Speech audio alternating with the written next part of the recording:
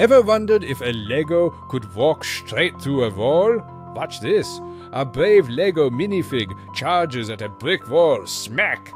Nope, that's not quantum tunneling, that's just a headache. But in the quantum world, things get really weird. Scene 2. Our Lego scientist shrinks down to the size of an atom, grabs a tiny suitcase, and faces a barrier. Instead of bouncing off, he suddenly pops out on the other side. Ta-da! How?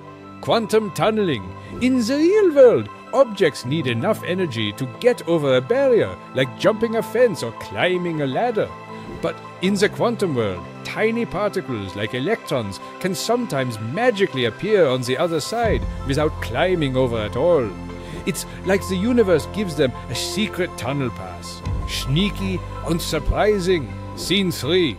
Lego minifigs line up with ladders, trampolines, and even a catapult, trying every trick to get through the wall. But only Quantum Steve just tunnels right through, waving and grinning.